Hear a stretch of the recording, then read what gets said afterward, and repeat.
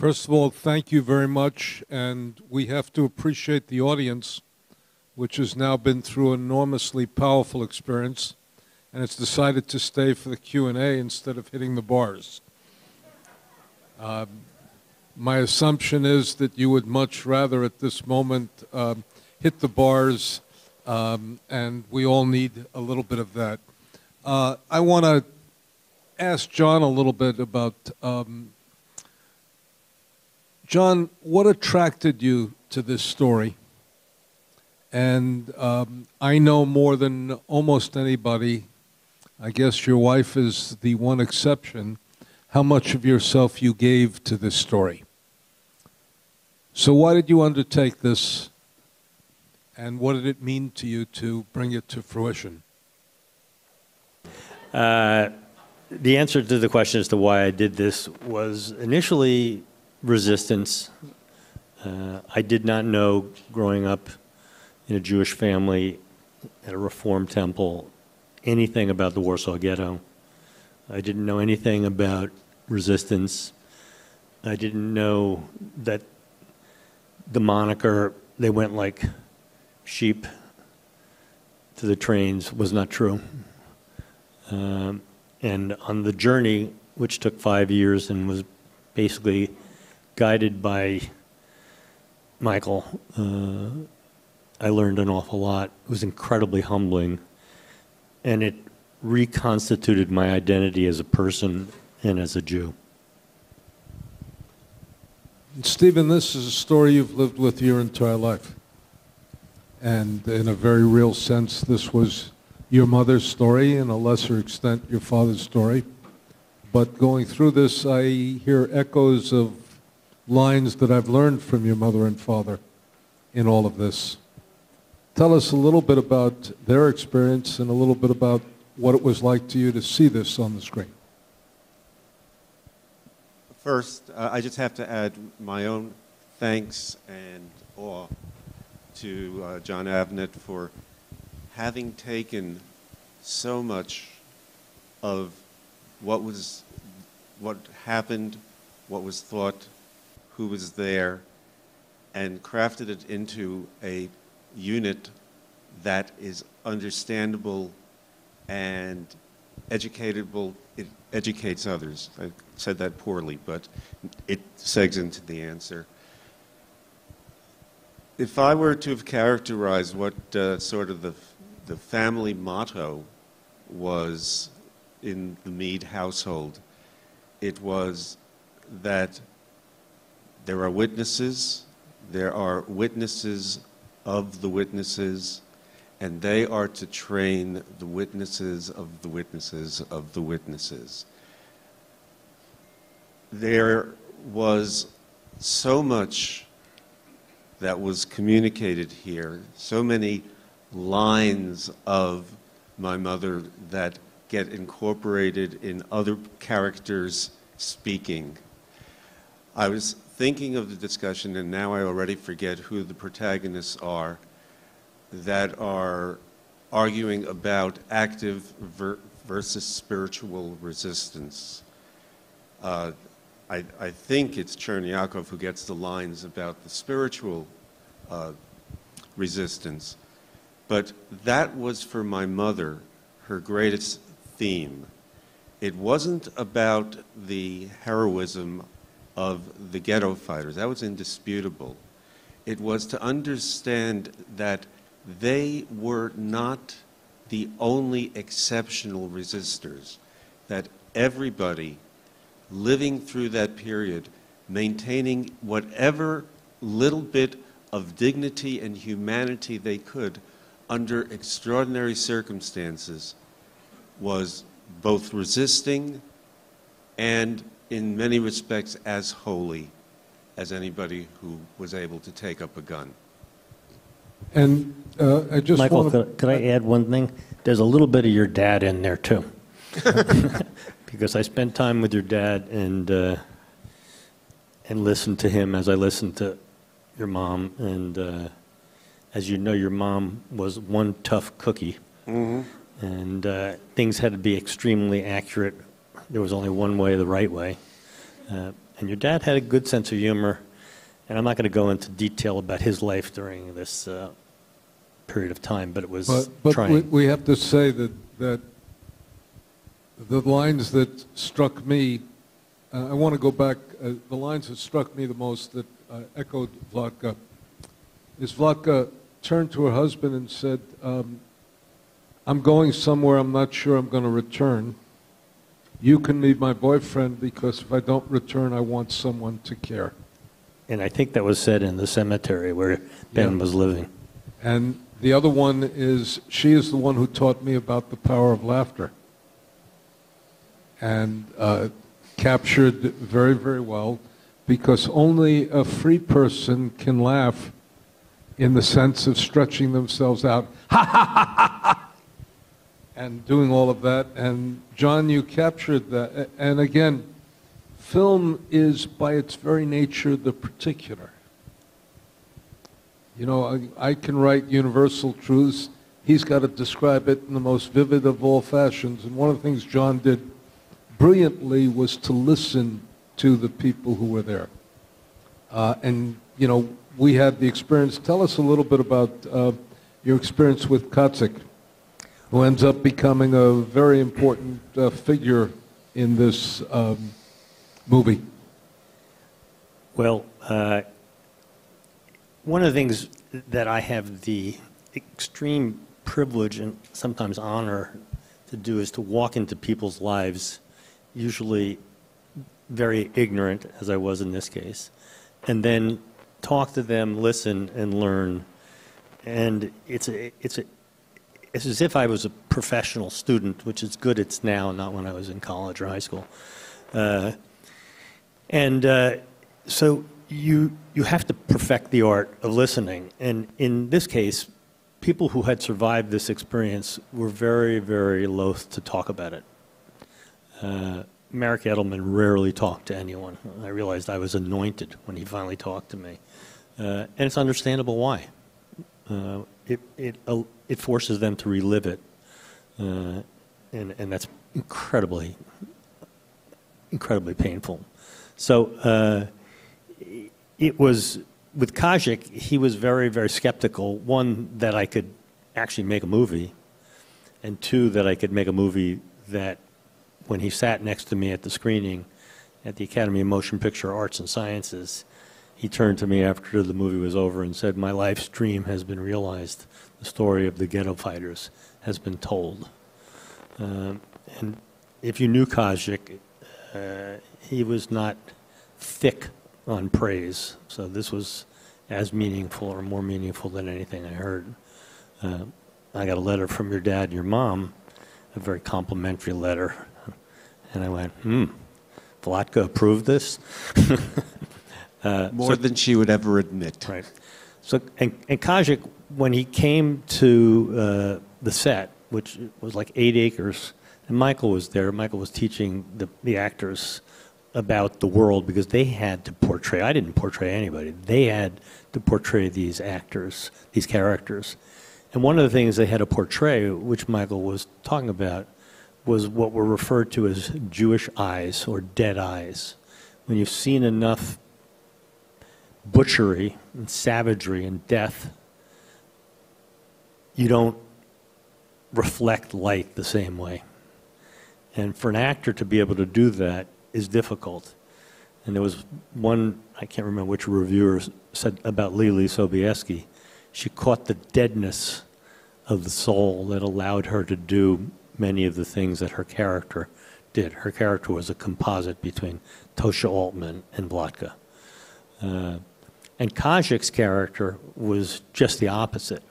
I mean, he had a very, very positive outlook on life, except for when he showed up in the ghetto and said those words that he thought he was the last Jew in Warsaw.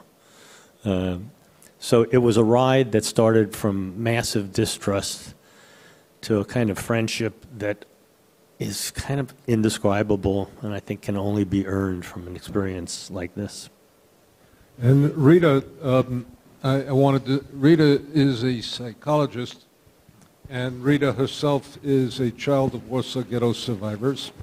And Rita and Stephen are going to be in a film that's going to be released in the fall called They Fought Back. But the most, I was just kidding Rita and Stephen, whom I've known for a very long time. They've been married for almost 50 years, and they, in this film, complete each other's sentences, which happens, especially not only 50 years, but given COVID, it's probably about 55 years by now. Having said that, Rita, one of the very interesting things to look at in this film and in the Warsaw Ghetto Uprising itself is the fact of how much women were a real part of this and how much they were in there all together. And you've done work on... Well, I think that women were quite underestimated always, and when the occasion came for them to show leadership... Hello. Oh. By your mouth. When the occasion came to show the kind of leadership and to participate, they took that chance, I think, and they also were able to do something that the men couldn't do. They could pass. They weren't as dangerous to the Nazis. They weren't dangerous to the Poles. And I think that gave them some... And they weren't circumcised. That's right. Which meant no, I mean, right. It meant essentially that they couldn't be betrayed if they That's had right. to take their clothes off, and that became an essential part of the Right. role that women played in all of this. And also, a lot of the women had been in schools, in Polish schools. Jewish boys were sent to Heder, and they often had an accent and spoke Yiddish, and their Polish was not perfect. Jewish girls went to the public schools and learned to be more assimilated, so it was easier for them to pass. And I learned something at this last conference, which was interesting, that when men would walk on the street in Warsaw, it was considered unseemly. Men had to be at work or doing something in the country, or farmers. Women could kind of go on walks and carry a basket, which was a good cover-up for women. And I think they took this role, and a lot of the women lost their families and had nothing more to lose. So they joined the resistance, and they resisted in all kinds of ways. And one thing that might be helpful to clarify, Rita and Michael, for any who don't know, there were 22 distinct groups in the ghetto. 22 groups, and it ranged from the communists and the Bund to the Beitar and in between, Hashomer and on and on and on. And one of the most difficult things, as you hear in the film, but I didn't go into great detail, is to get them unified. And many of them ultimately were unified. And there were two fighting groups, the Jewish Fighting Organization and the ZZW, which is sort of ZOW and ZZW. yeah, which were the sort of the parents of Beitar, if I have it right. So getting people to agree. John, let me only, ladies and gentlemen, Jewish division, if you can't believe that Jews could unite in order to fight a common enemy, and they put two armies together that didn't necessarily communicate with each other, then you have to understand the consequences of the divisions among Jews. And here the consequences were that it took so long for them to unite as much as they did. And obviously it's a lesson for our world today and the things that we care about, which is these divisions. And also the Orthodox would not participate. They believed that God would protect them, and they died. So that was something, again, fairly relevant in my opinion. John, you did something which unfortunately echoes dramatically today, more than it did when you made the film, which is that in a very real sense, throughout, he showed the power of propaganda. And I mean, You could not have known then in your darkest imagination what our world today might look like. But tell us about the way in which you used it. Well, you're right. And the thing that I think is most frightening is the simple degradation of the meaning of words. And the fact that, you know, a simple lie that's catchy, it's pre-digestible, can really mobilize a world. And when people would ask, how did the Germans do this? How could they be guilty of this? A lot of that had to do with the power of the propaganda. And what's in the film from Goebbels is all true. It's right out of his words. It's his own words. In the same way that Stroop's story is, much of it comes from the Stroop diaries, the diaries he kept during the battle, but it also comes from his conversations with Kazimierz Mokarski, a Polish patriot, when they were in prison together. I mean, these are as literal as you can be, and sometimes they seem unbelievable. But then when you look today at denial of fact, a denial of things that happened, and distortion of reality, you can now look back in 1920s and early 30s and see how a people could be turned into a raging machine that killed in a heartless, grotesque, gruesome manner. So it's a terrifying process because it seems benign initially, and history has said it wasn't in this case. And one of the other things that I want to point the audience to is courage took many forms. And one of the wonderful portrayals here is the special portrayal of Dr. Korczak.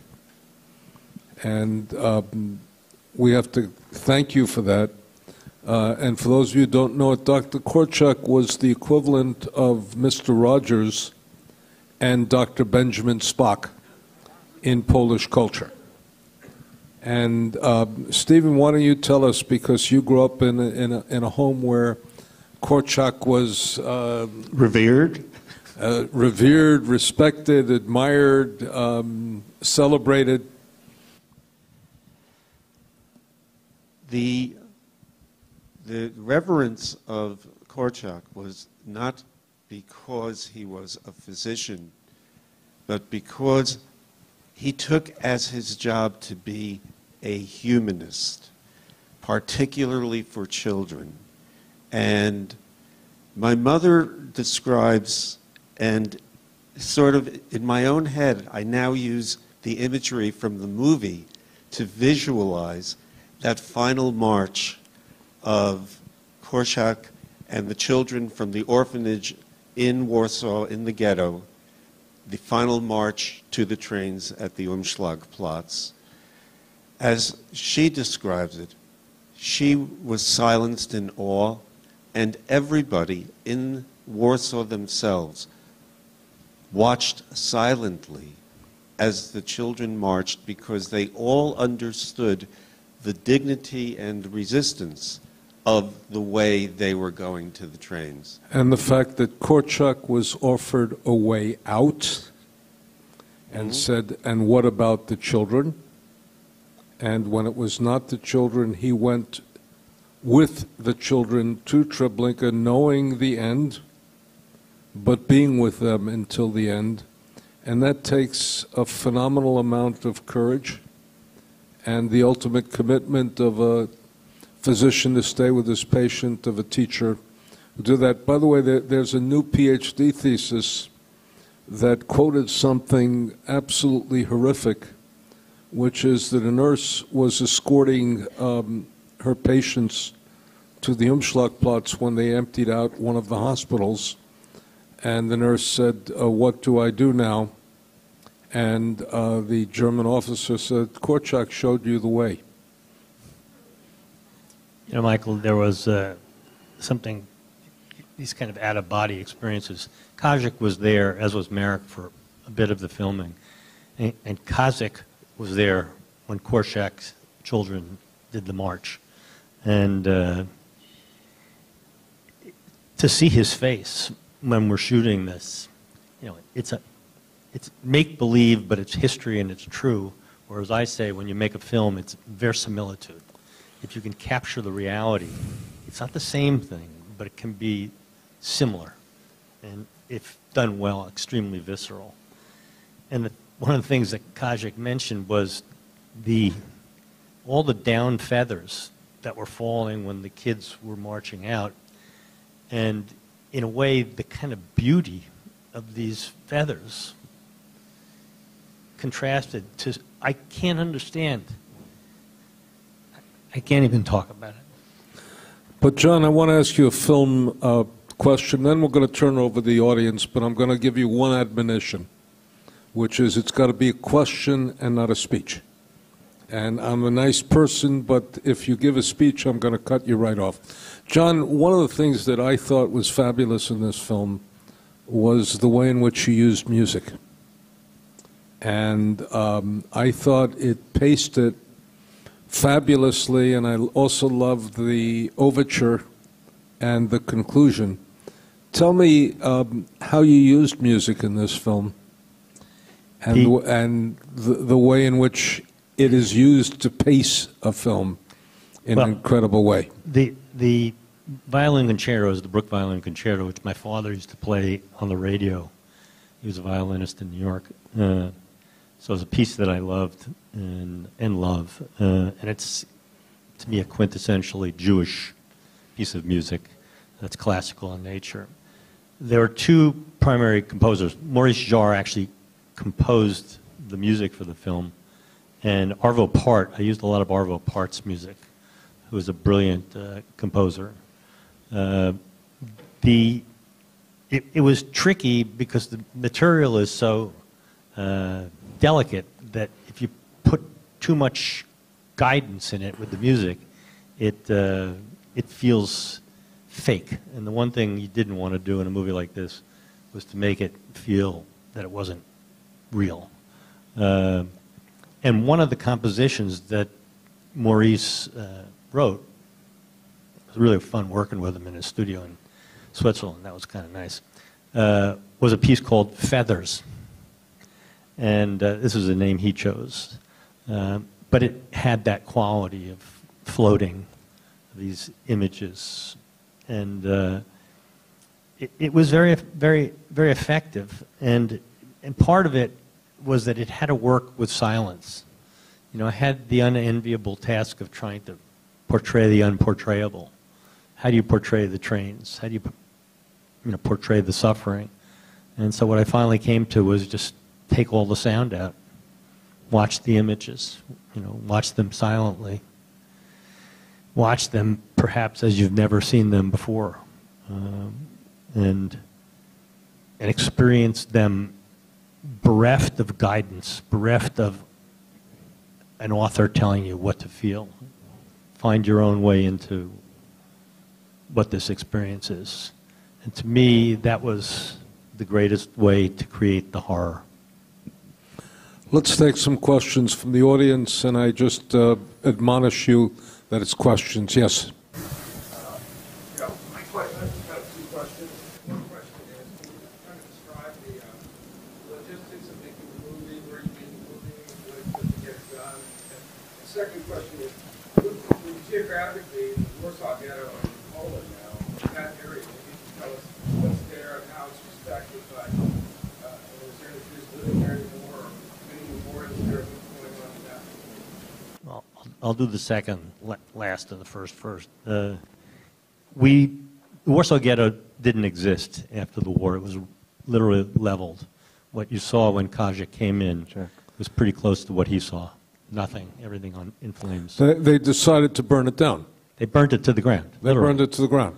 And so what I had to do was figure out how to recreate the ghetto a priori before all this carnage took place. And initially I started working with Dick Silbert, who's a brilliant, brilliant production designer. And then I had to turn it over to Benjamin Fernandez, who is a Spanish production designer. And it's an 8-acre set, exterior set. It's massive. And we needed it to create a sense of reality for all sorts of visual reasons, but also for the actors portraying it. You know, as an actor walking onto that set, you know, you had to be able to see, feel, hear, and understand, again, viscerally, what the experience was like. Because if you were in the ghetto, after all that death, you know, when someone was dead on the sidewalk, you walked past them. I mean, one of the images that was very powerful was putting a newspaper on a naked woman and it just blows away. So it was a massive undertaking. It took months to do. The producer was Rafaela De Laurentiis. She's just brilliant. In Bratislava, Slovakia. We shot in Bratislava, we shot in Vienna, in the Austrian Alps, and in Warsaw. And a little bit in Krakow. Anyway, it was just massive. It was 74 days of shooting. The conditions were from winter to summer. But I think everybody felt that the normal whining and egotistical nonsense that's part of all of our lives, and the film business is not immune to it, was not appropriate here. There was a purpose to what we were doing, and either do it or leave. And you know, you got, it struck me again, you got very dignified performances by, you know, world-class actors, world-renowned actors. Donald Sutherland playing Chernyakov gave it a peculiar stature. And then John Voight did a tremendous job in playing Strupp. Well, you know, one of the things with Chernyakov was, and especially as you get older, what could he have done? I mean, his arguments are so logical. They're almost like, you know, a syllogism. You know, they're logical, but they were wrong. But they're logical. What could he do? And you know, he did have an enormous interest in the children. He wanted to do everything for the children, and that final betrayal was a betrayal by a beast. You know, in terms of today, I haven't been there for 20 years, but when I was there, there was almost nothing. There were a few places where you could say this was Mil 18, and there's this beautiful monument to the fighters. Well, there's a celebration which Michael. Let me add that Poland, and you know, we have to thank the Taube Foundation for some of this. Number one, there's a major museum now called Poland, which tells the story of the Jews of Poland. There's going to be added to it a museum on the ghetto uprising, the Warsaw Ghetto Uprising, which will tell the story of the uprising in one of the original Jewish hospitals, which played a role during the ghetto and before the war, etc. There's a remnant of the wall, and then there's a path which indicates all of these heroes, and the Umschlagplatz is marked. There's also a major monument to the uprising that was created, and for some God unknown reason, and there's also a statue to Jan Karski, which is adjacent to it. Karski was my very close friend. I taught with him at Georgetown University for years. I even spoke at his funeral, which is how close we were, and he was the Polish courier. Vladka, and you saw the map of Treblinka and its importance. And Steve, I want you to do one thing. Tell me how your mother pronounced dynamite, because you got to hear this. It's one of the incredible stories. Here she is, a woman who's carried in dynamite, who's carried dynamite and jumped walls. And how did she pronounce dynamite? You know what? It brings up a separate thing, which is my mother never discussed within the house any of this. And I realized just this moment that I do not recall her saying the word dynamite. It's written, but that is a striking thing. So if you could help me. I do in her testimony, and I've seen her testimony in 3 different forms. In her testimony, it's Dina Meed. And it takes It takes you a couple of moments to realize, but she's speaking English. It takes you a couple of moments to realize that she's describing dynamite, and you have a woman, and you know, the woman who played this had your mother was slight. It looked on a good day, it looked like you could blow her over, but she was slight, but never to be underestimated, and tough as nails. Can I just finish one thing, just in terms of what he said, which is there's a rabbi, Michael Shudrich, in Warsaw, who's been ministering for many, many years, and he's been one of the forces in terms of building up the population, which is still quite small, but it's, you know, he has been a pivotal spiritual figure. I just would like to add that I was in Warsaw in 1957 as a child, and I remember standing in front of the debris of the Warsaw Ghetto, which was about 2 feet off the ground of the city for miles and miles and miles. And that was what the ghetto had become, just an endless field of debris. And today, of course, it's not that. There are projects on it, and there's all these historical monuments. But for many, many years, it was just a field of rubble. And they're excavating, there's a new form of archaeology which is non-disruptive. They use essentially radar and magnetism to be able to portray what is underneath before you dig. And they have now, under the late Richard Freund, they've now done a number of excavations, and in fact, there is going to be an excavation in the spring to try to find the third milk can of Ringelblum because it was rumored to have been in the on the grounds of the Chinese embassy, and the Chinese were not allowing people to excavate there. But it now appears to be that it's in a park across the street. So there will be, because the addresses have changed. Mill 18 is a mound, and Mill 18 is also about to be, with ground-penetrating radar and sonar sounds and like, is about to be excavated, so we may know more about that as well. Let's take a couple of more questions. Roberta?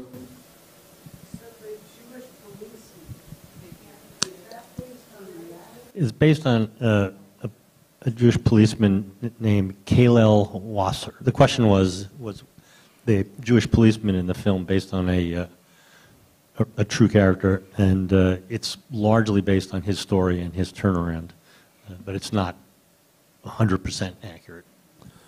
Any other questions? Yes, please.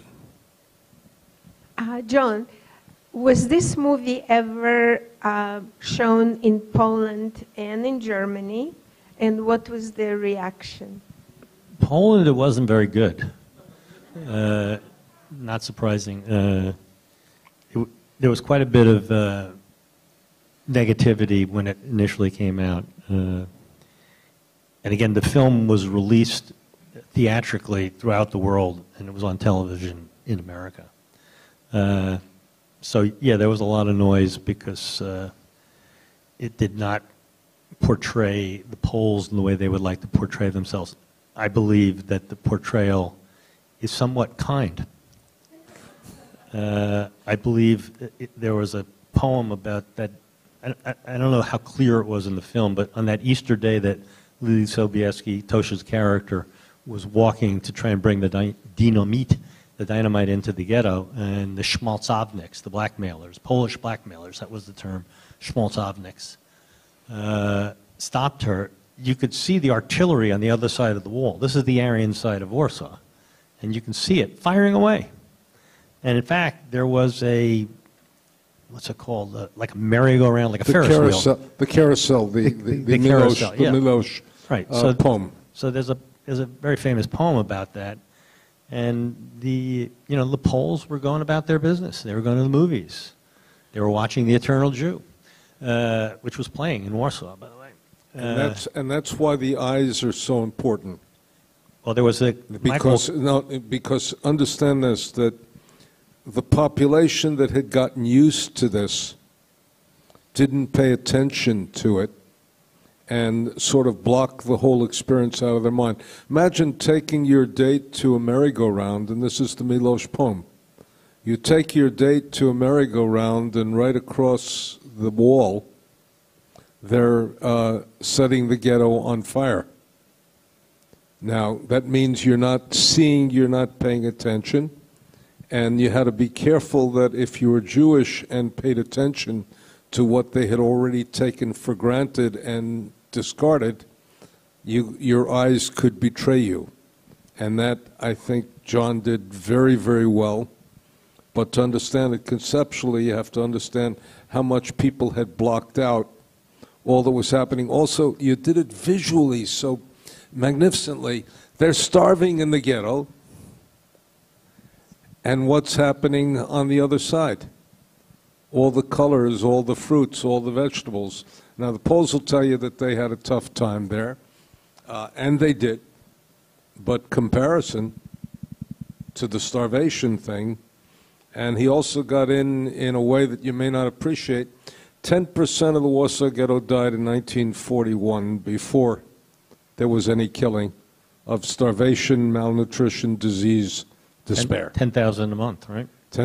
And the figure went up for the first 7 months of 1942. So it was a battle of attrition, and Jon suggested it. I mean, I give lectures on this stuff, but he showed it, which is much harder, and that's part of it. Any other questions? Any other questions back there? Last question. I'll tell you what, we have, I do this, we have 2 hands up. Let's take both questions, you get 1 answer. Okay, so let's take this gentleman first, and then you go up. Yeah, I wanted to, for the first time I heard of people not resisting and just going like sheep to the gas chambers. But now I hear that there was resistance, and I'd like to find out where the resistance and how it was. Could you elaborate on that? Let's take the second question, and then we'll give you 1 answer. Hi, thank you very much for a wonderful, powerful movie. I wondered, what are your thoughts and ideas about how the movie stays out there in sort of the Netflix catalog or any other sort of widely available inventory of classical movies? Would you like to see that? Do you think that's doable and possible and a good thing? It's available on Amazon right now. I mean, Warner Brothers holds the rights to it, but it's available, so it can be screened.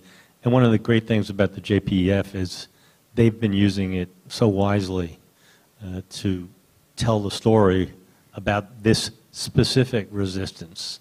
And again, there was many forms of resistance, armed resistance, many, many forms of resistance, as Merrick Edelman said in my opening remarks. So resistance was more the norm than not. It was the writers, perhaps out of shame after the Holocaust, admittedly an overwhelming, impenetrable event that couldn't be put into words. But perhaps there was pressure to try and explain it, and by doing it, in my opinion, just horribly implicating the Jews in their own genocide, which is absolutely not true. Michael? Steve? My mother, when she would lecture about her experiences with the Poles and with the Holocaust in general, with the ghetto, kept on emphasizing that for the people who were in it, getting through the day, surviving, was to them what was accessible as a form of resistance. The amount of effort that went into not dying being that 10,000, even when there were there was nobody being deported, 10,000 a month, a week, dying. That was overwhelming. And people have to be able to imagine that something is going to happen before they're prepared to fight for it. And between the fact that the Nazis weren't telling anybody, were intentionally misleading, lying, a bit of that is depicted in the movie, between that and people's hope that maybe if I just tough it out another day, we will get past this, that accounted for the fact that it took so long and it was so difficult for people to fight. They wanted to believe that we would just survive this. I just would like to add actually a quote from Vladka that she said that all Jewish children learned in school about the pharaohs and Haman and the pogroms, and it was always a question of surviving through it. And so in the ghetto, they just thought initially, maybe it's another Haman. Let's wait it out. Let's stay human. Let's do the things for our children. Let's have schools. Let's have cultural things. So no one can conceive, and it's still hard to understand how they could have planned the final solution. It was just inconceivable. May I say one last thing, Michael? Let me answer your question very briefly. Historians have distinguished 4 different types of resistance: symbolic resistance, polemical resistance, and you saw that with all the publications of it, with the writing of even graffiti can be polemical resistance, the underground newspapers, etc. Self-help. And remember, and by the way, one of the elements of self-help was smuggling. Jews could not have survived even the Warsaw Ghetto without that. And then finally you had armed resistance. But you had armed resistance in the ghettos, you had armed resistance in 3 of the death camps. And let me give you one phrase: just because Jews were powerless does not mean they were passive. Let me repeat that because I think it's an important thing. Just because Jews were powerless does not mean they were passive. So last thoughts, John? Yes, please. Thank you. First of all, thank you for being here. I would be incredibly remiss if I just didn't say that this film was made by the actors. And, you know, Hank Azaria, David Schwimmer, Lily Sobieski, you know, John Ailes, Ido Goldberg, Stephen Moyer, Carrie Elways. They went there. They made it their mission to try to bring these people back to life, to make the story be something that could be told over and over and over again. And I just, you know, I hope you appreciate their work and their commitment. And again, thank you all.